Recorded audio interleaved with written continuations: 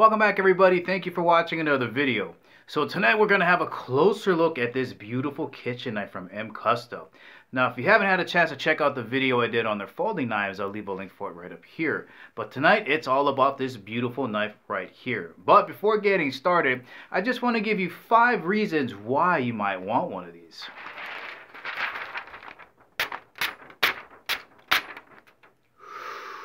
It's nice.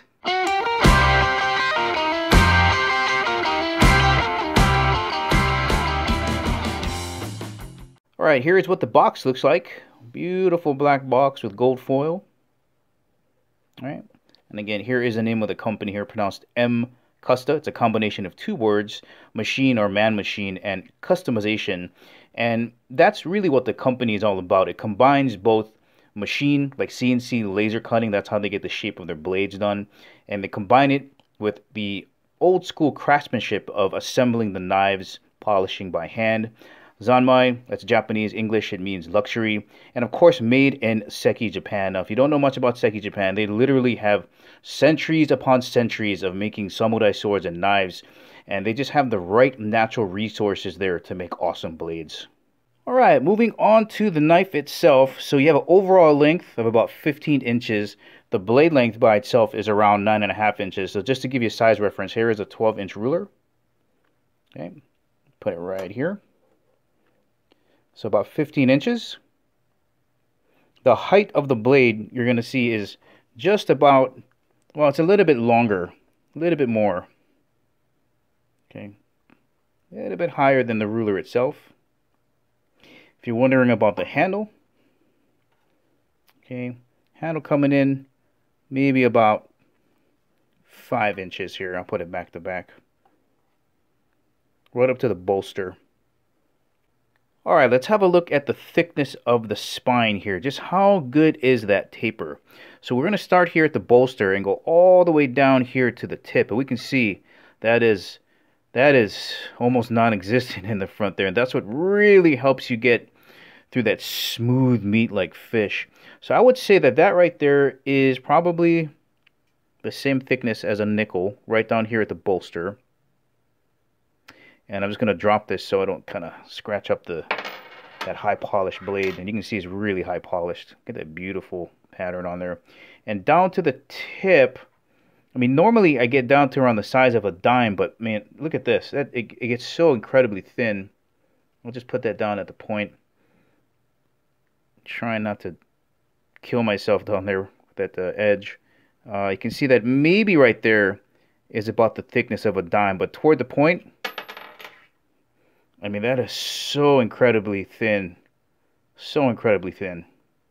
Alright, let's do a weight reference. So a deck of cards, full deck of cards coming in at 3.4 ounces.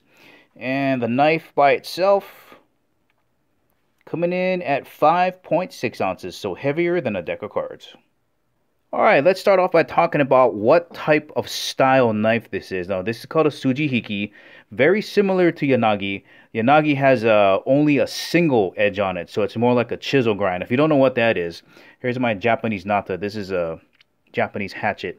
You can see here that there's no edge on the other side. It's just on one side. And the reason this is useful is when you're trying to chop branches off a tree, you don't really want to harm the trunk of it. So you want to get as close to the tree as possible. Same thing when you're cutting sushi. You want to get as close to the meat as possible and make your cut. If there's a shoulder on this side, then the shoulder is going to be bumping against what you're trying to cut, and the cut won't be as optimal as possible. So that's why a Yanagi only has one edge, while Sujihiki has 2 edges, one on both sides. Alright, here is the chef knife I've been using for years. This is a Mcusta, and the reason I have it out here is I just want to show you the blade profile differences here. So you can see here that the chef knife is taller. There's more surface contact area here. And as we're going to see in a while, the spine is a lot thicker. Now, chef knives are important. You have to have one in your kitchen. They're good all-around performers. But the one thing this doesn't do well is get through nice, soft, moist, sticky meat like fish meat. Nice boneless fish meat. So because of the thickness of the spine, it's pretty much uniform all the way down to right about here. So it stays thick all the way through, and you have a larger surface area. So as you're kind of going through that nice piece of fish meat, it ends up to be more of a sawing motion, and you're really destroying the texture of the fish meat. And that's important because you really want that fish meat to just melt in your mouth with that first taste and taste as good as it can. But when you're just doing that sawing motion, you're really destroying the texture of that fish meat. Now on a yanagi or sujihiki, again, I'll show you, it disappears right down there to the point. So thin, less surface area, so as you're making your draw cut, you really have a better chance of getting through in one cut. Maintaining that texture is so important. I promise you, it's just going to melt in your mouth and really maintain the best flavor as it can. Now, you might be thinking to yourself, well, this is only a 9.5-inch blade, 15 inches across this way. You know, if having one consistent cut all the way through is important, why don't you get a longer knife? Well, you absolutely can. It just depends on what you feel is comfortable in your hand and, of course, on your workspace. You don't want to have a giant lightsaber and not have the ability to kind of cut with it. So, again, a lot better for getting through that soft, moist, sticky meat. Alright, I have to change my settings on my camera so I can pick up this crazy mirror polish on this blade. Just another great example of how that traditional craftsmanship is put on here with that hand polishing. And it's really polished all the way around, from the spine, nice and polished and smooth, all the way down to the finger choil area. Rounded. No real sharp areas there. Comfortable in the hand. Let me switch back over to that side. We have a 33 layer VG10 Damascus core blade. Let me just show you the pattern on there. It just looks like a beautiful waterfall flowing right down to the tip of the knife there. You can see the VG10 core right here. And that's important to have that. Right, we got a 61 Rockwell Harding, so this is a very hard knife. And if it doesn't have the ability to flex, it can chip. And that's why having the softer stainless on the outside is important. It gives the knife a little bit more flexibility. Look at that. Gorgeous. Now, talking about the craftsmanship, let's have a look at the handle back here. You're going to notice that the center pin is replaced by this symbol or decorative art. Center pin's replaced. It looks like a Japanese mon or family crest. You can see the beautiful black packwood handles.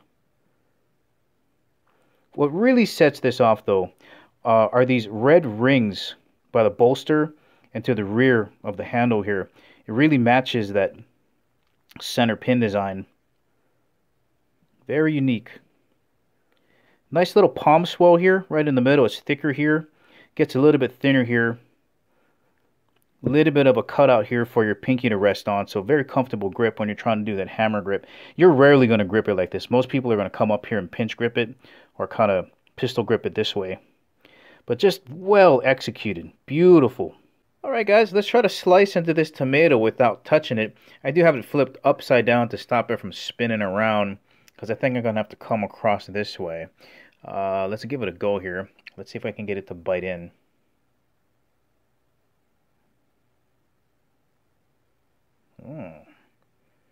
Not bad.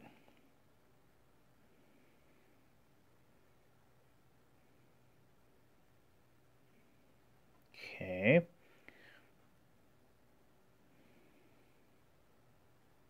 There we go. Woo!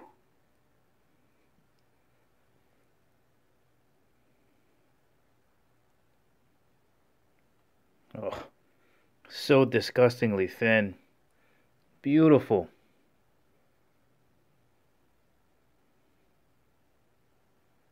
It's really good practice. Again, I'm trying to get through it in one continuous cut here, but it's difficult. And that's why you want to try to get a longer blade if you can, so you can avoid that sawing motion. But man, is that able to cut really thin. Really thin. Move that back in the middle.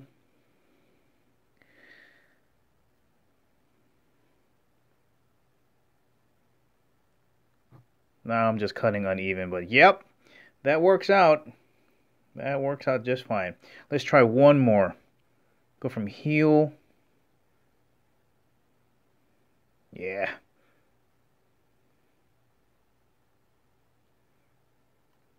Beautiful. Like butter. Well, Let's try it on some fish. Alright guys, what I think I'm going to do here is try to cut this top portion off right across on the top here. Let's see how that goes here. It's a really kind of weird shape. Okay. Oh yeah, it's just going right through there. Okay. So now I have kind of a block to work off of there. And as an exercise of just evening off the block here, I'm just going to cut the sides off here so I can get a more even block. So I'm going to turn it this way, cut off this portion here.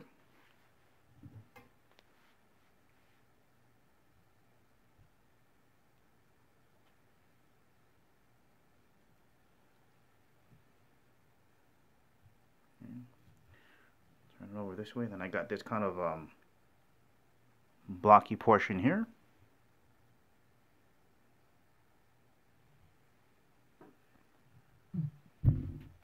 Yeah, we can get maybe like 2 good blocks from here. So maybe we'll go like...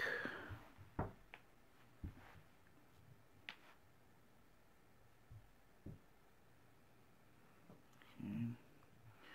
There's one there.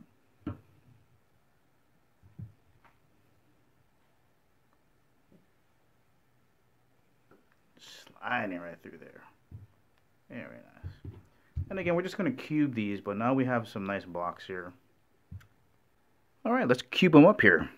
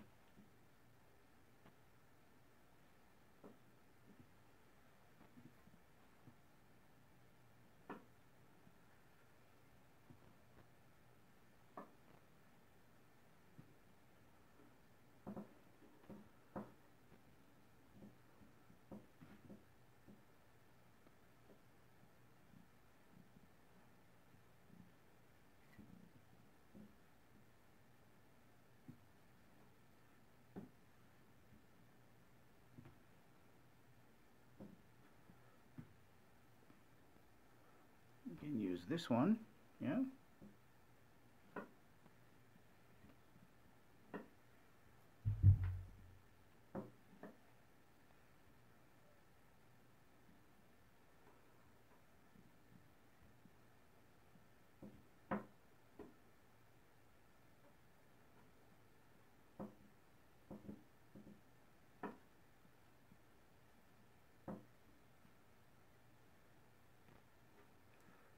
Okay, this one still can use, not too much sinew in this one. This one has a little bit too much, but maybe we can use it. But let's get this one blocked off here.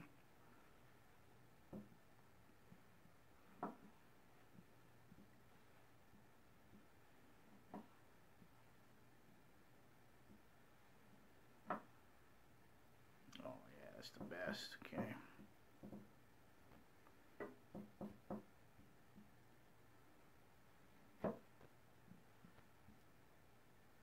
Once again, guys, this has been the Sujihiki knife from Mcusta Knives from Seki, Japan. If you wanted more information on this company, I will leave links in the description below.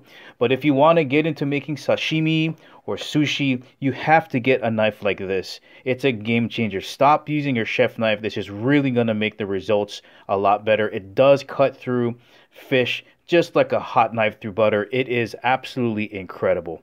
Well, alright guys, I hope you enjoyed the video. I'll catch you in the next one.